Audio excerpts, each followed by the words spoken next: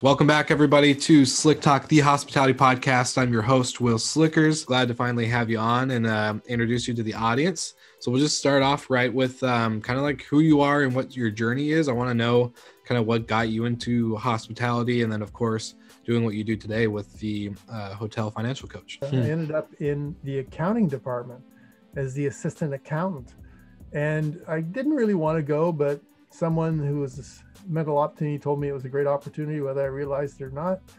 And one thing led to another. I did some courses at night, and 3 years later, I got promoted to assistant controller in another hotel.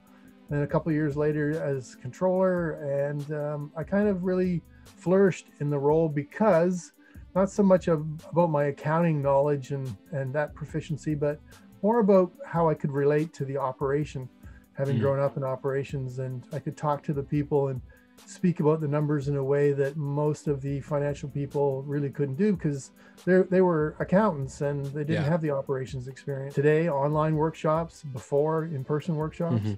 I also do online mentoring, which I've been doing now for almost 7 years. Wow. And I do consulting. I help people with business plans for hotels as well, internal controls. I also have a video course. I speak at events, or at least I used to, not so much anymore, online events a bit. But basically helping people with their financial literacy, whether it be individuals or teams.